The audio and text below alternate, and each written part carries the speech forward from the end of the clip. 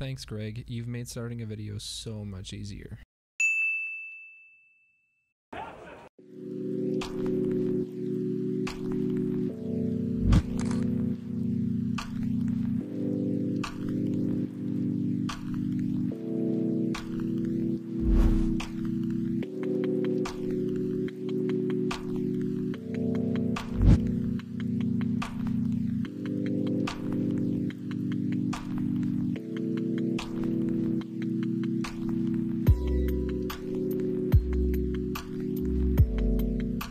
So you're probably wondering, is bowling a real sport, or is it just a fun game for people to play? Well, it's actually both. Not only is it fun, but it's highly competitive. How competitive, you might ask? Well, back in the peak of bowling in the 80s, if you won one tournament, you could have walked away with $100,000. That's easy money, right?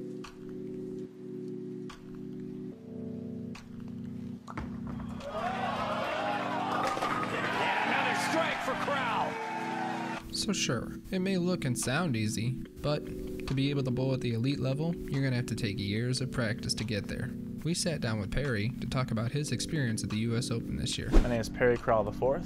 I've been bowling since the age of 3. I grew up in the state of Washington. My parents owned a 16-lane bowling center, so I grew up in the bowling industry. So the difference was between this and normal league set is obviously the amount of games that we bowled.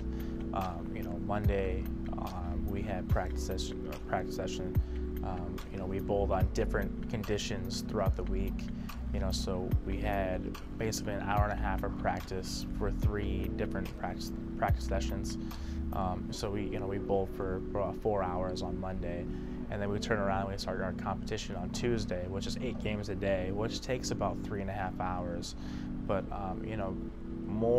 and you do that for 3 days, and more or less once you get down to it, you're not really physically tired, you're more mentally tired, because it's trying to figure out the correct path to the pocket, figure out what bowling balls to throw, and then trying to just be physically capable of repeating shots. So as Perry said, it's more mentally exhausting than it is physically, so it's not football and it's not hockey, so I can understand why bowling might not be considered a sport to some. However, Perry did state that his final amount of games bowled that week was 57, which is nothing to scoff at. You have to be a little bit in shape in order to repeat the same process possibly 12 times in one game.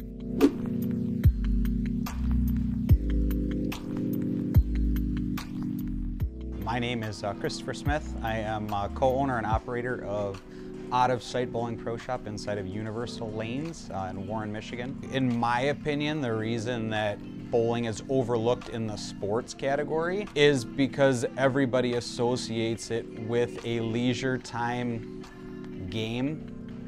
Beer leagues, when you bowl during the week, or you're just bowling with family and friends, you're out having a couple drinks, having something to eat. It's become, in that realm, an activity more than people consider it a game or a sport, which is very wrong for anybody to assume that if they haven't gotten into the level that some of, or most all of the professional bowlers have gotten to. Really the hardest thing to learn at this point is patience. Most all of the bowlers now have the talent, but it's the guys that excel, or girls, are the ones that kind of put in the work all the time, the practice, to advance themselves. It can't just be based on natural God-given talent. It's definitely worked for, it's attained, it's not given. There's a lot more to it than bowling a couple games a week and thinking you're going to be the #1 bowler on the planet.